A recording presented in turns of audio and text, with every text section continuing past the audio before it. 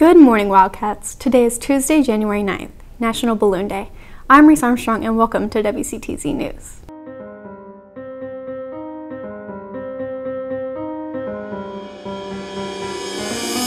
Today's episode of WCTZ is sponsored by the Parker Foundation for Autism. If you are interested in participating in middle school track, there will be an informational meeting on Tuesday, January 16th after school in the Media Center.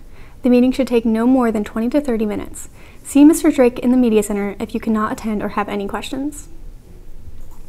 The Young Leaders Conference is a UF student-led event that guides high school students through a variety of workshops intended to enhance their leadership skills while interacting with the UF campus.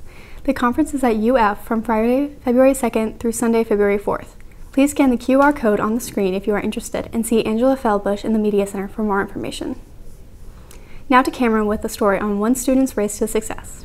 Junior Trenton Kesey has officially become a professional MotoGP racer after signing with Moto America this season. While the top riders make $1 to $6 million this season, Trenton has not made a profit off of racing the whole time he's been in the sport. So I started when I was around 10. From there, I just moved up the ranks. And then this year, after winning a couple championships, I got my pro license with Moto America. The amount of joy it brings you as a parent, you can't even explain. When you're young, you think that you're filled with joy with your accomplishments until you see your child accomplish their dreams, and there's no words that can explain how exciting it is. While Trenton is achieving his dream, he's attending a college prep school made up of high-achieving students. With this challenge, he has learned to balance his professional life with his school life. Well, especially school, it's affected me. I always get behind work on race weekends where I'm gone 2, 3, 4 days out of the school week. I made a lot of friends at the racetrack and kind of stopped talking to a few people at school. Next year, Trenton plans to be doing full-time Eastern Florida classes so he can travel around the country racing. For WCTZ News, this is Cameron Coulter reporting. Thank you, Cameron. Today's episode of WCTZ News is also sponsored by Ruby's Asian Taste.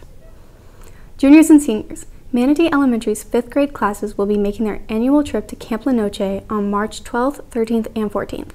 They need responsible student leaders to volunteer as counselors. Please see Coach Riopel for more information and the necessary paperwork. Thank you for tuning in to today's edition of WCTZ News, sponsored by the Parker Foundation for Autism and Ruby's Asian Taste.